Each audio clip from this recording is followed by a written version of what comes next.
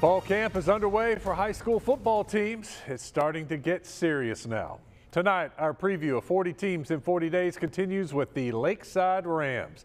Former defensive coordinator Garen Rockwell takes over for Jared McBride.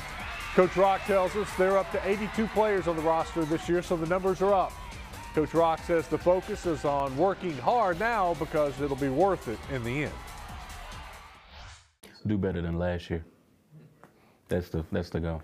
Every year, do better than last year. Last year we went 2-7, so we got a lot of improvement to do, and which it all starts on me first, and then it's going to trickle down to the coaches, assistant coaches, and then to our players. But definitely do better than last year.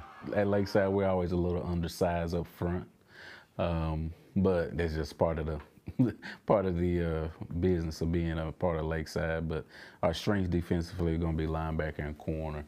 I think our strength offensively is wide receiver. I'm just glad that he's just taking over everything, you know, really just putting us all in his hands and stuff. I mean, he was already like kind of in control of us on like the defensive side and stuff, but now that he's over everything, that's way better. On defense, I think we need to stop more of the run and deep passes and stuff, just fixing like the simple mistakes. And then on offense, I think just allowing the quarterback more time in the pocket, and then just playing just more sound overall, because it was just little mistakes last year that cost us. So just fixing little things, I think, will help a lot.